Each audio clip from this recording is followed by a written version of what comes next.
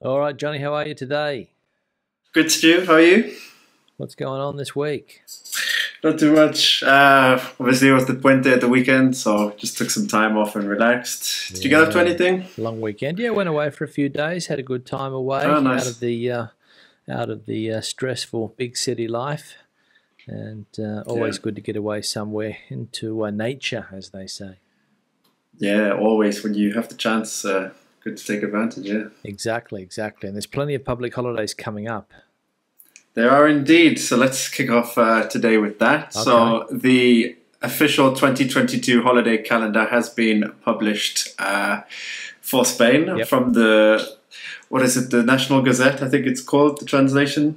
The The BOE, official the state gazette, I think, is the or, translation. That's right. or Yeah, the the Boletín de bulletin. Estado, That's it. Oficial de Oficial. Estado. That's Yeah, it. Nothing happens yeah, unless it's published in that. yeah. So we got the standard holidays. The 1st of January, the 15th of April, the Yeah. Easter Friday, Yeah. 1st of May, 15th August, 12th of October, 1st of November, 6th and 8th of December, and Christmas Day, the 25th of December. Did you say the 6th of January as well there? Did I? I missed it, but yeah, the 6th of January is also included in there as well. Of Yeah, course. yeah. It's obviously a very popular holiday as Okay. well. I think it's one of the most popular. Yeah, that's it. Yeah, Yeah, especially for indeed. kids. Yeah, definitely. Yeah. What's interesting is that some of these holidays fall on a Sunday, particularly the 1st of May holiday. Yep. And so most autonomous communities roll over the holidays that are on Sundays, but not Yeah. all of them. Yeah. Yeah. So Yeah. I picked up on the Canary Islands, Cantabria, Baleares, and Madrid that don't roll it over. But Madrid has its own local holiday on the 2nd of May anyway. Mm. So yeah. I remember when I lived in France. There was this English comedian who lives there. He always made jokes about how when the public holidays come out, it's always like the lottery. Yeah, well, people The- plan their year according to when those holidays are. A lot of people are, writing down on the calendar the days that they can get away. They do the scheduling to see if they can get a puente in there or not. Maybe there's one that falls on a exactly. Tuesday. They can take that Monday. So everything's planned. It's a thing that a lot of people look forward to get their hands on that calendar and see they can plan their year. That's it. Yeah, indeed. And there's a lot of possible puentes next year as well. So the 6th of January is a Thursday. So that also gives an opportunity. Let me double check. Sorry. Yeah, so the 6th of January falls on a Thursday. The 1st of November is on a Tuesday, and then the 6th and 8th of December are a Tuesday and a Thursday. That's the whole week gone. Yeah, I wonder how many people will take the whole week. Yeah, so I think even this year it's a Monday and a Wednesday. I think so. There's going to be a lot of people taking those, taking a few extra days off that, and taking the whole week off. Now that we can travel again, of course, providing that we don't get any more restrictions, and I don't think anybody's planning more restrictions, so we should be clear. Yeah, we'll see. But yeah, hopefully an opportunity to travel a bit more Yeah, with the upcoming holidays. that is true. That is true. And what is it? 13 public holidays or something? 14? 14, yeah. 14, and then 12. What does it say? Yeah.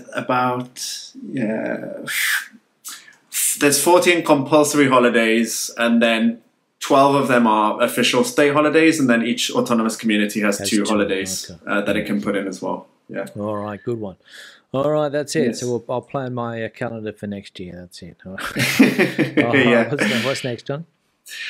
On to pension plans now. So we talked about this a bit on the channel. So last year they made a cut to the tax deferred base, and there's been another cut to the tax deferred base. So at the end of 2020, they changed the limit from 8,000 to 2,000 per year that you could pay in with tax deferred. It's now been cut from 2,000 down to 1,500 tax deferred. Okay.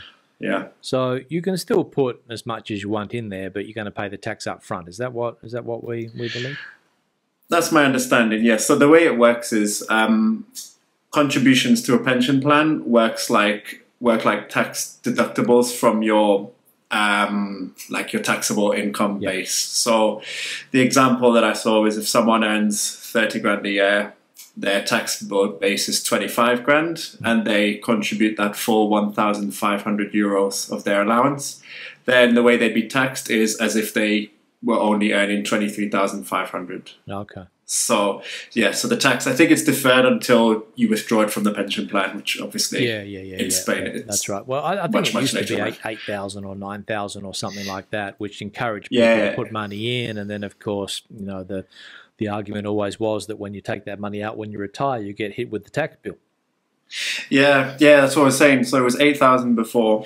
The reason behind this cut, because I was a bit surprised by it until I read into it a bit more. Obviously, kind of the pension plan providers are critical of it because for them it de-incentivizes savings into pension plans. But the reasoning behind it is that they've increased the limit for company pension plans. Okay. So that's gone from 8,000 to 8,500.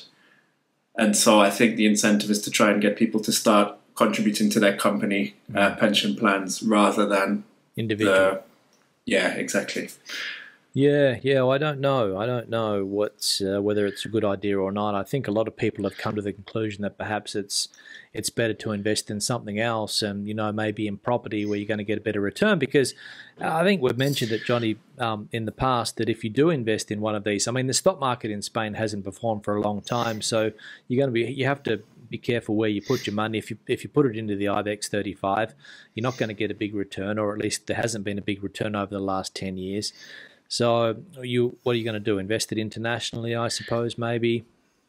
Yeah. Well, I mean, a lot of these pension plans anyways, they're built with international portfolios. Yeah. Maybe an advantage you had with an individual pension plan is you maybe had more control over what you could pick, and you could maybe have a bit more choice over your strategy. Whereas with an employer, you're somewhat restricted to what the employer's chosen. Yeah. But then you may have the advantage of a match if your employer decides to match your contributions. So that is free money, essentially. Well, that's right. And now we're at 4% inflation, I think. So, it's you're going to have to look around to try to get some to get a return. Yeah, time to start investing. That's exactly right. Yeah, but anyway. Yeah. So I think they also mentioned something in the budgets about pensions, how they're going to be just not the private ones, just the general state pensions, how they're going to be increased according to CPI or something. It's a big chunk of the budget, the state pensions. I think I saw something about that a couple of weeks ago.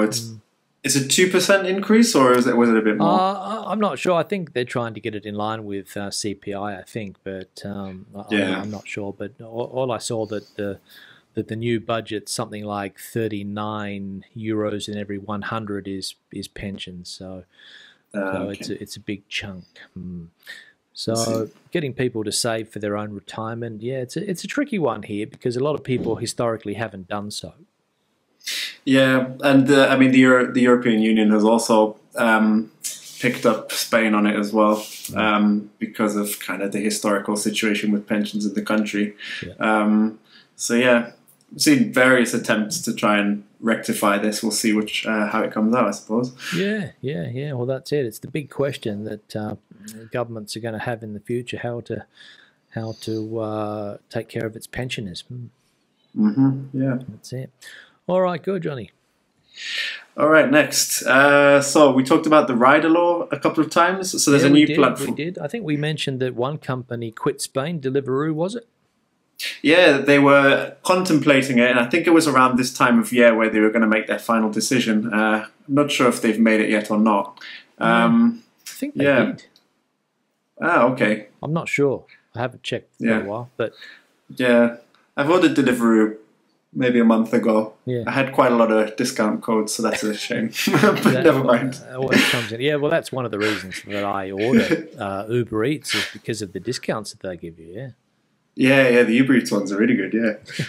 Anyways, we've got a new player in the market called Rocket, which, so I believe they're based in Amsterdam and have Ukrainian heritage, I believe.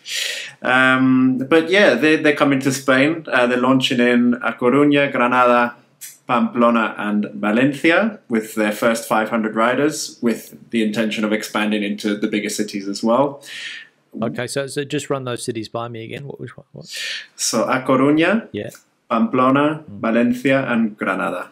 So all medium-sized cities, let's say. Yeah, yeah. One thing to note, so in the cities that they plan to expand to after, so the likes of Bilbao, Madrid, Marbella, Malaga, I saw, Barcelona wasn't in there, and they said later down that if they can later look to enter into the market in Barcelona, then they will. But the main idea is that they want to try and get a foot in where they can get a fair share of the market and have a stable operating base, which I suppose when you think about Barcelona, there's probably is a lot of rider competition in there. Absolutely, yeah, absolutely, yeah. A lot of these apps popping up, or they have popped up over the last few years. I think Glovo, we've spoken about Glovo before. I think they're the big player in the market here in Spain. Yeah, they are. Glovo, of course, has diversified their services quite a lot as well. It's not just food delivery. You can get your shopping delivered. I actually got my shopping delivered the other day through Glovo. Yeah, but they can't bring much though, can they? Only what they can fit in one of those little square things on the back of the bike. Is that true? I don't know. They still managed to get me 2 big bags, so that was okay. Okay, good. But it's not the same as ordering, let's say, your Amazon Prime or whatever it's called, where you get your your weekly shopping done. You just ordered just for yourself, was it? Yeah, just for me. I mean, you have a minimum order of €20, but that's a good point you make. Probably a rider's not going to be able to carry loads and loads of stuff. And did you see the guy that brought it? I did. He just kind of. No, I didn't. I mean, he came up into the building, but he had like the 2 bags like this. Yeah. So, yeah, I'm not sure how he transported it actually, whether it's on a bike or not. Because I think I read that you can order whatever you want, but it can't be too heavy because they have to fit it in. You know, those little square box things they have on the back of the bikes, or so even people that ride bicycles, they have them on their back. You know, so obviously you can't have 20 cans of tomato puree. Yeah, yeah, that's true. It'd be a bit too heavy for them. But in Madrid, it is a competitive market, and Glovo, as you said, they not only food, but you can get stuff from the chemist, from the pharmacy. You can get your shopping delivered as well. I think, I've got the app here. Just in the area that I live, probably where you are, there's a lot more options. But if I just check here to see what they offer, Johnny, let me have a quick check here. Got food, obviously, shops and gifts, pharmacy and beauty, courier. So they've got a courier service up and running where you can send a letter or a package or something, probably in Madrid or wherever you want to take it to. Breakfast and snacks, food and supermarket. And then in the middle, they've got one which says anything. So it says explain in detail what you need. So that'll be interesting. Yeah. Indeed. Somebody gets it for you. So they're definitely the leader, I'd say. And then the other ones are trying to break into the market. Yeah, and particularly interesting at a time when this new rider law's come in, because Rocket are going to comply with this rider law and hire their employees kind of on a permanent basis and give them those good conditions. It's one of their, I think the founder, he said it's one of the key things, one of their main investments in their people. So. Good luck, yeah. So if you have to compete with people that aren't doing that, but I suppose that everybody has to now with the new rider law. I'm not sure whether that's being followed by these companies or not, but it is difficult to compete if you've got the gig economy workers up against people that are on a salaried on a salary contract. Yeah, it's interesting. Interesting times in that space. Yeah, absolutely. We'll see how they go. What are they called? Rocket. Yeah. Are they in Paris, London? They're in 37 other countries. Okay, so they're quite big. Yeah, they're in quite a few in Europe, but they also said that they wanted to launch in 8 new countries this year. So they're really focused on their international expansion right now. Well, we'll see how they go. We'll see if they arrive where I am here. Yeah. All right, what's next, John? Yeah, and so last point we have is a new law on preventing food waste. So, not sure when this is going to be introduced, but the law essentially states that places that serve food or restaurants, they're going to have to visibly display and offer clients the opportunity to take away any food that they don't consume while they're eating there, and provide them with free Tupperware or containers to be able to take it away. Yeah. Well, that makes sense. It makes sense. Yeah, Absolutely. a lot of food waste. Take it home. Well, I suppose for some people, it would be just taking it from the restaurant bin to your own bin, wouldn't it? Yeah, I mean, you'd hope not. Like, my personal, like, I always, if I pay for food, I try and consume it. I try and prevent food waste where I can, either by not buying too much food, or if I don't consume food, then I'll try and eat it at a later date. Yeah. You don't mind eating 'cause leftovers? No, not at all. I mean, it's good for your pockets, and it's also good for the environment in a sense as well. Yeah, if you're able to. I don't have a problem. I can eat food 2 days afterwards, been kept in the fridge well. But some people I know don't like to eat the same food twice. If I get a good meal, I can have it for lunch and dinner. Sometimes, but some people don't, and I suppose those are the people that might be a bit picky with this. And I also saw that they're also aiming this at the school canteens and business canteens, which do make a lot of food in like big dishes of food, and then they might not use it all and they just chuck it out. Yeah, well, this kind of links back to some of the sustainability goals that the UN have. There is a specific goal based around that, so I wouldn't be surprised if that's influenced this law in some respects.